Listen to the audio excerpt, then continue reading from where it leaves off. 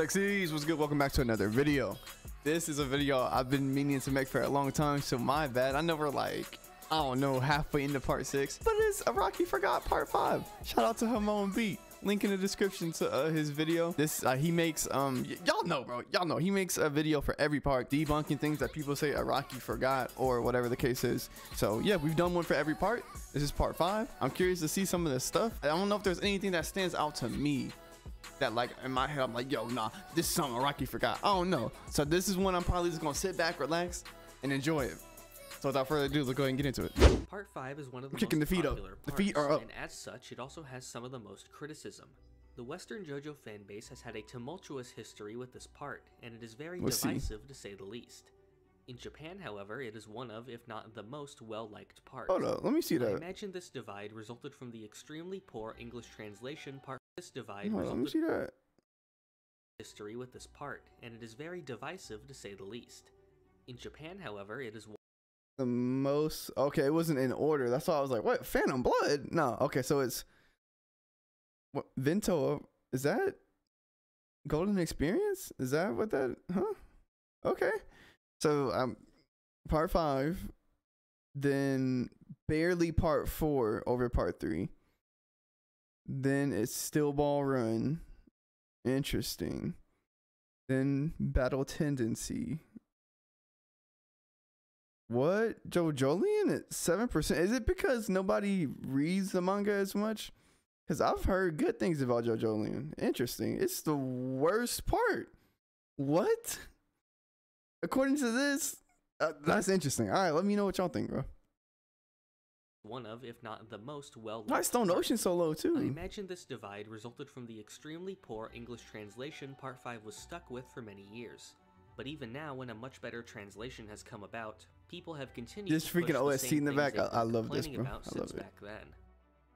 Part 5 is introduced to us by Koichi, who has been sent to Italy by Jotaro to investigate Giorno with the Giorno. black hair, For whatever bro. reason, his inclusion is confusing to people, who think that Josuke should have been sent instead.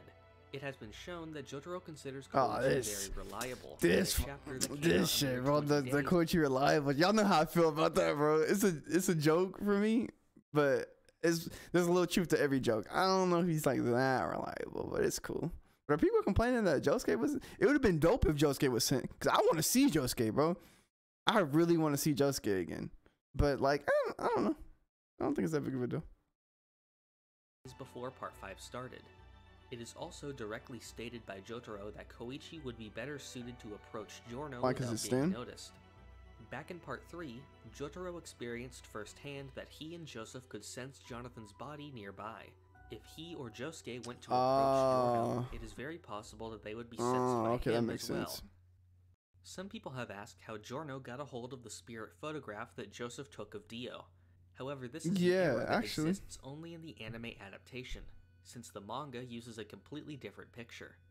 In Giorno's fight against Pereda, so that picture wasn't even supposed to be put on there. Charging a target with life energy. This makes them lose control of their consciousness and experience pain much slower than normal. Many have asked why this ability does not return. Bro, this happens a lot, bro. I'm not gonna lie, this is one of the main things that people complain about and that he addresses, he being Hamon Beat. But it's always like, yo, they use this ability, why don't they use it anymore? Why don't they use it anymore? And I honestly, I get that. I get that like that complaint, because it's like, and a viewer said it's like, well, if you don't use that ability again, it's like you never, like, why did you even have it? But I also understand the argument against it, where it's like, well, there's no reason to use it, or well, I don't know if that's what he's gonna say, but most of the time that's what he says. Thing to be made clear is that this ability only works when directly punching a living target. It does not work on stands, which is directly shown in the fight with Black Sabbath, which is an automatic They've been fighting stands the whole time. 3 of Giorno's fights are against targets that would be unaffected. Black Sabbath, the remote independent stand freaking Babyface, and the userless stand Notorious B.I.G. Against Gyacho, Giorno's attacks are completely blocked by the suit of ice, and only the metal hole entering through his air vent could damage him. To the neck. In the fights where Giorno does attack a stand user directly, they are defeated immediately afterwards. There is no reason not to believe that the effects of the punch are still felt by Cioccolata and Diavolo. They're just not shown, since they have already been shown in great detail twice before. Some people have also suggested that Gold Experience Requiem's ability is somewhat of an evolution of this consciousness attack. Another Gold Experience ability that is seen less later on is Damage Reflection. This is first seen happening the frog thing.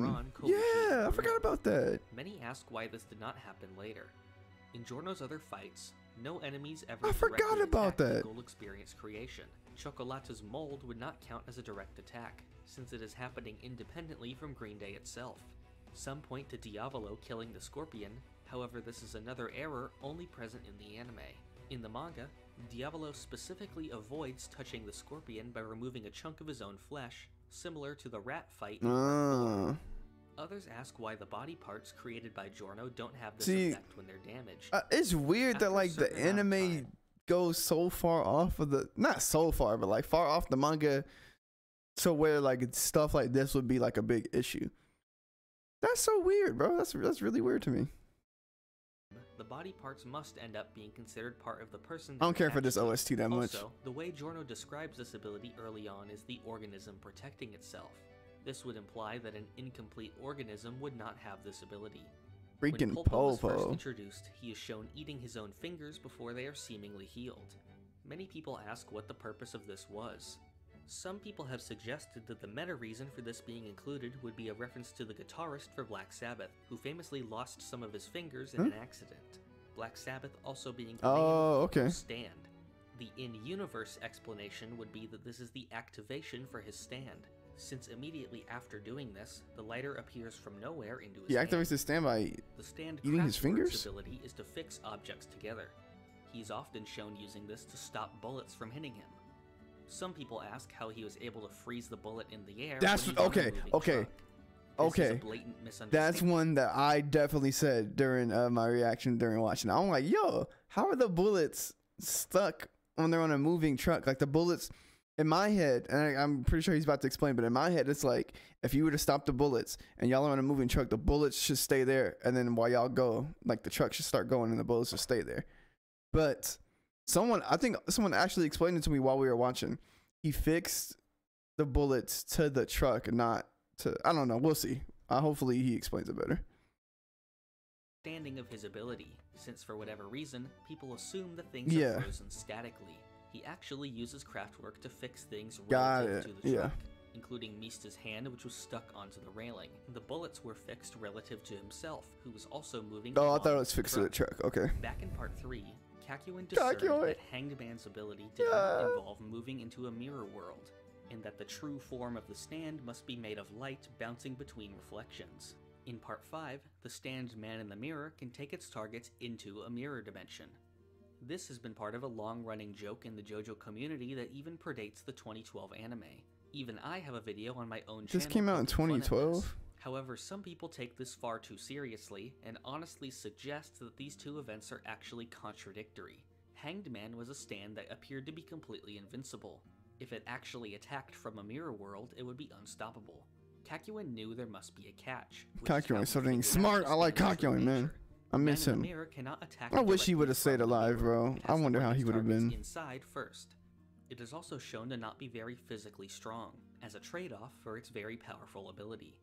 Illuso mentions that stands can interact with people, but not the other way around.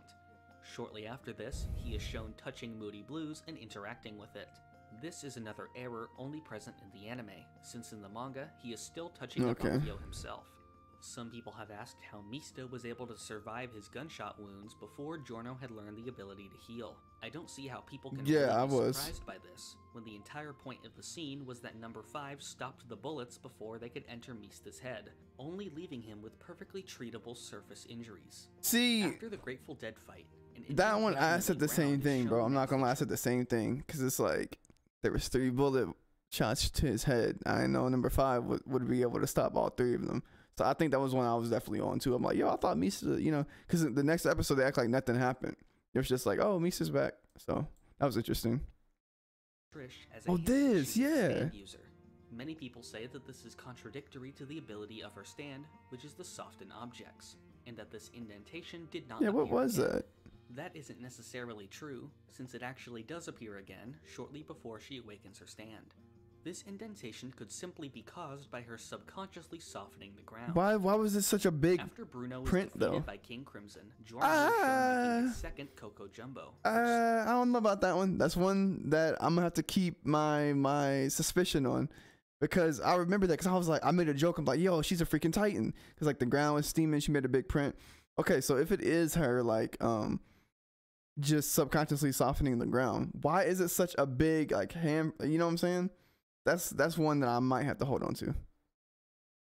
Against her stand. This indentation still has access. Let me know what y'all think though.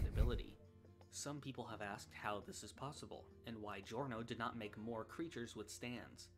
Giorno specifically says that he made this turtle using the cells of the original. If Coco Jumbo is a born stand user, then an exact copy grown from his cells would be also. King Crimson is a stand that has a large amount of debate surrounding it. Early translations of Part 5 were extremely poor, so a common joke among Western fans pertained to how confusing the countless mistranslations made his He's ugly, bro. However, even with more accurate translations coming out in recent years, people still say that King Crimson's ability is contradicting itself. I will go over these apparent contradictions and show how they are. His stand is still kind of confusing to me, so I'm here for it. The most common claim made about King Crimson is that it is inconsistent whether Diavolo can interact with objects within skipped time.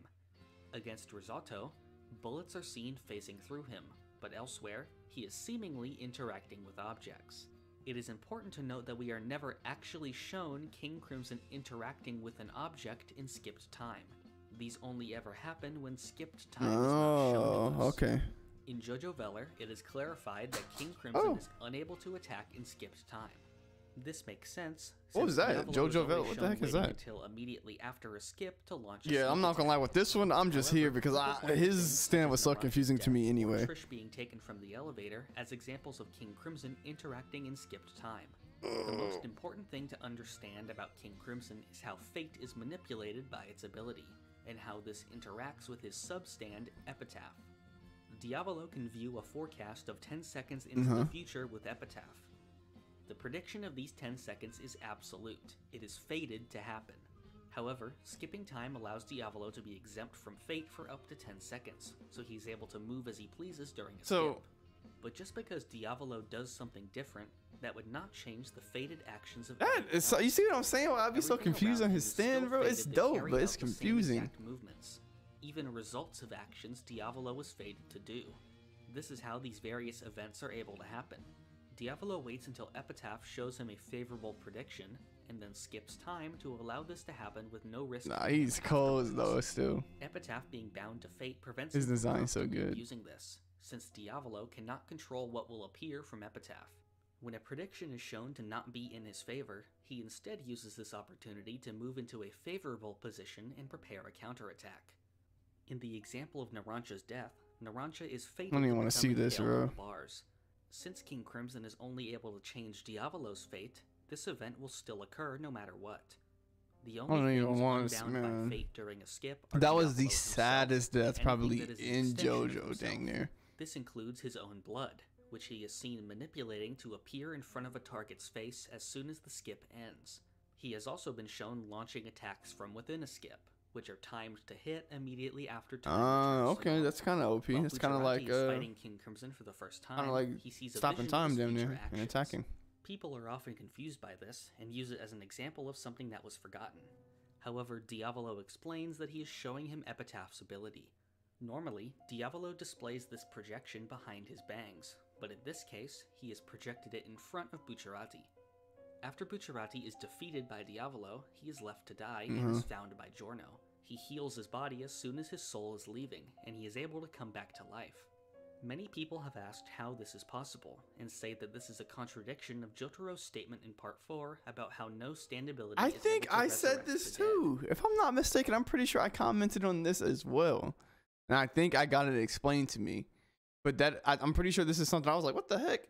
How did he do that? Because, and I think I said the same thing. I'm like, Jotaro said at this point, blah, blah, blah, blah, blah. Yeah, let's see, bro. This is a topic that I've had to go over in multiple videos, but now that we finally reached this video, let's do I can cover it in full. Jotaro's quote is still correct. No standability is capable of bringing a person back from the dead. Plenty of stands are capable of perfectly healing a body, but that is not a guarantee that that person's soul will return. Whether or not a soul can come back is completely up to their own resolve. In Part 3, Joseph returned to his body after it had blood again. In Part 4, Okuyasu was able to turn away from the afterlife and return to his body. Okay. In Part 5, Bucciarati was able to occupy his body again. However, it's not the fact that like whoever's healing them was like, hey, you coming back. It's like, hey, I healed you. Now you have the option to come back if you want to, if you know what I'm saying? Like if you got that in you to come back. It's not a matter of like, hey, I brought you back. Got it. Makes sense. Bucciarati is a special case. As seen in Sleeping Slaves, he was fated to die from his fight with King Crimson. Through sheer resolve, he was able to pilot his body. That's still like crazy to me. He was shown being unaware of pain and lacking any feeling of hunger, and eventually his body had deteriorated to the point of him going blind and deaf after only a couple of days. Dang, bro, that was pretty sad too. After Giorno and Bucciarati decide to betray the boss, the rest of the team must choose whether to join them or stay behind. Freaking Fugo. All of them join except for Fugo, who is absent for the rest of the part. Numerous people have said that Fugo was forgotten about by Araki, or that he was written out as a result of Nah, there's no way he forgot, because in the anime they even show him again after Narancia died. So I don't agree with that. It's just like, it sucks, bro, because his stand was so cool when I first saw it. And then especially with everybody telling me with the backstory about why he always wants to be so clean and stuff like that, because like everything he went through, I thought he would have been a very interesting character. So it kind of sucked to see, or to not see, like him at all, bro. Spoken at length about Fugo in an interview. He said that his original plan was to have Fugo acting as a spy. Yeah, I heard that. Somebody told me that when I was watching. Him being killed. Due to his depression at the time, Araki decided this was too much and had him leave the group instead. This change had nothing to do with the power of his stand, and was a conscious choice by Araki as an end for the character in this story. The stand's talking head attaches itself to a target and forces them to say the opposite of what they mean to say. Many people ask why Bucciarati did not use his liar tasting technique. Yeah, what was that about? Some people have suggested that this was only used and it was not intimidation tactic, and that it does not literally detect lies. That is actually wrong, since Bruno's inner monologue confirms that he is actually able to do this. However, that does not stop this point from being incorrect.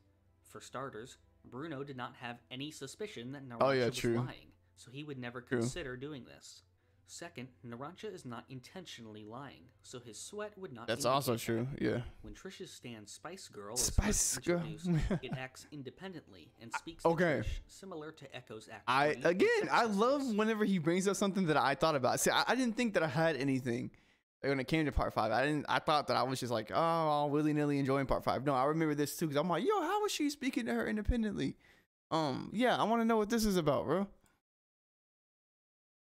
However, after this fight, Trish is shown directly controlling her stand, and the stand no longer speaks. I have seen some people say that Araki forgot about maybe Spice that was Girl's just her personality and subconscious. Speak. I don't see how people can miss this one, since Spice Girl made it very clear that she did not have an individual personality. She is a representation of Trish's own more confident personality that she was hiding from the group, and once Trish gained control of her stand, she accepted who she really was.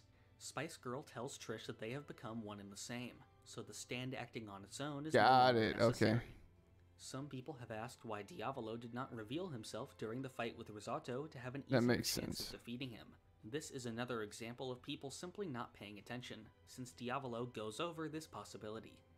The goal of the fight was to get close enough to Risotto to damage him and to learn his ability. Diavolo directly states that if he is too far away and reveals himself, Risotto would just run away after learning the boss's face. Many people have asked why Giorno did not revive Abbacchio and Narancia in the same way he did for Bruno, despite Bruno being a special case where he had the resolve to return. This also stems from people completely forgetting the fact that Bruno was not really alive, but was just controlling a deteriorating corpse. A common question I've seen involves the fight against Green Day. People ask how Cioccolata was able to cut Sex Pistols with a scalpel when physical objects are not able to interact. You know, I do have a question about that fight with Green Day. Thing was never shown happening. I remember. I wonder if he's gonna bring it up. We never saw the attack that injured Sex Pistols.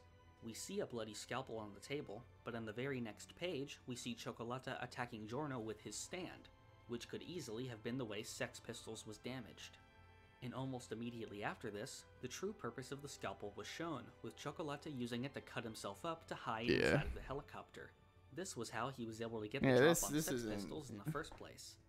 In Diablo's backstory, his birth is shown to have been an impossible occurrence, resulting from a 2-year-long pregnancy with no apparent father. People have repeatedly asked how this is possible. I don't see how people can miss the point of this scene. These events are clearly presented as an impossible urban legend, and are not meant to be understood. The details of Diavolo's past are left intentionally vague to show how well his past has been hidden.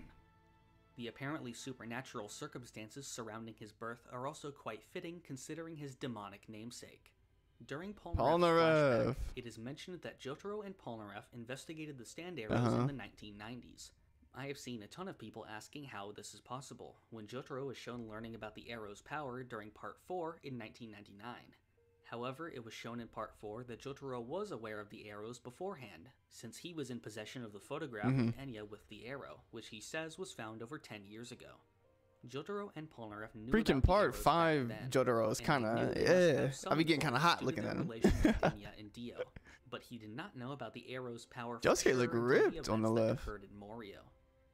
After being approached by King Crimson, Silver Chariot is shown throwing Polnareff into the air. Back in Part 3, Chariot was unable to move Polnareff. Oh yeah, what the? This is quite simple. Earlier in they bringing up people be bro. I be forgetting stuff like that, bro. I would never think to be like, yo, Silver Chariot just threw Polnareff in the air. What about when he fought Vanilla Ice? Why couldn't he do? God, bro, I do not be thinking about that. Part 3, we were shown that Chariot is capable of holding he did float in the air. But while he was trapped by Cream, he was bleeding out and gravely injured. While he is crippled in Part 5, this would not have nearly as much of an effect on his abilities as bleeding out would. The final fight revolves around getting a hold of the arrow, which upon piercing a stand will cause it to become Requiem. In the end, Giorno pierces Gold Experience and evolves his stand. However, back during the fight with Black Sabbath, Gold Experience briefly touched the arrow, but did not become a Requiem. Is it because it wasn't pierced? I've seen this used quite a lot as an example of something that was forgotten. Some people have suggested that only the arrow with the beetle on it introduced later can grant Requiem stands. While this is the only arrow ever shown doing this, I don't think this is a sufficient explanation, since it is never directly stated. So here's a better explanation. It was shown in all examples that the Requiem transformation does not occur immediately. For Silver Chariot, after pricking its finger on the arrow and beginning its transformation, Polnareff was able to reverse it by taking he did do that fast enough. Later, King Crimson is shown briefly touching the arrow, and the same Requiem smoke so what he's about to say is that Bucciarati destroyed whenever he was fighting Black Sabbath, it's because like he wasn't getting pierced long enough for it to take effect, probably. Okay. Requiem's light caused King Crimson to turn ethereal, making the arrow drop through him. Even though he had touched the arrow, he did not become a Requiem. I wonder what his Requiem would have been like. Yo, that was good. There was some stuff that I forgot. The only thing that I was gonna say about the Green Day fight was there was a point in time where I forgot who it. No, it was Mista. He got hurt somehow, and then I don't know if Giorno laid him down, but he laid down, and when he did that, he didn't get consumed by like the mold. But if you remember, like if you reach low or something like that, you would get consumed by the mold. That threw me off. I was like, how is he not getting attacked by the mold? Like, I don't know, maybe there's an explanation for that, but if you know what I'm talking about, like go look in that fight. There's a point where they're on the roof, and even Green Day's up there too, so you can't be like, well, Green Day's lower or whatever the case is. Green Day was up there, like around the helicopter. I feel like Mista should have been covered by the mold, but I don't know, we'll see. But again, shout out to Halon Beat. Link in the description if you want to watch this original video. I would love for you to go show him some love, because that's the only way we're even able to watch this and get this content. Part 5 was dope. Probably my favorite part so far. 6 might be better. So far, I think it's gonna go 6, 5, 4, 3, 2, 1, something like that. But yeah, I'm enjoying JoJo. I love it. If you want to see reactions to it, there's all types of reactions to JoJo on the channel. Subscribe. Let me know if you guys have any suggestions for any other videos. I love y'all so much. Leave a like. I'll catch you guys in the next video.